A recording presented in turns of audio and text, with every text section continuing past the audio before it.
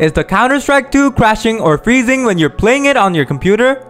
Well, no need to worry. In this video, I'll show how you can fix these issues. So without wasting any time, let's dive into the solutions. Solution 1. Verify and repair CS2. To do this, first click on the system tray icon, then right-click on Steam and select Exit Steam. Once it's done, open up the File Explorer. Then go to your C drive. After that, open up the Program Files x86 folder and then the Steam folder.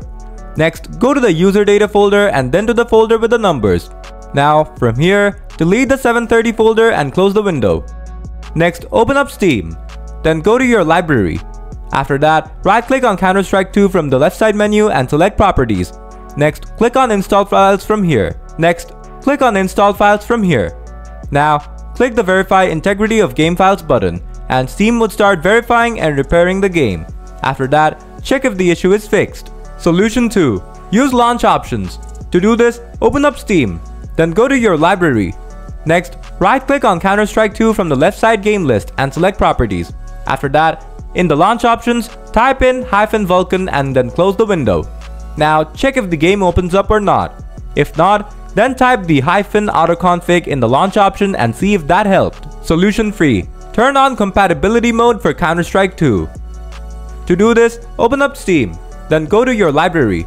Next, right-click on Counter-Strike 2. Then hover over Manage and then select Browse Local Files.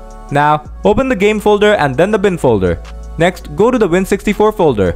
Here you will find the CS2 executable. Right-click on it and select Properties. Then switch to the Compatibility tab. After that, tick the box before Run this program in Compatibility Mode 4. And then 8 from the box below. Lastly, click on Apply and then on OK to save these changes.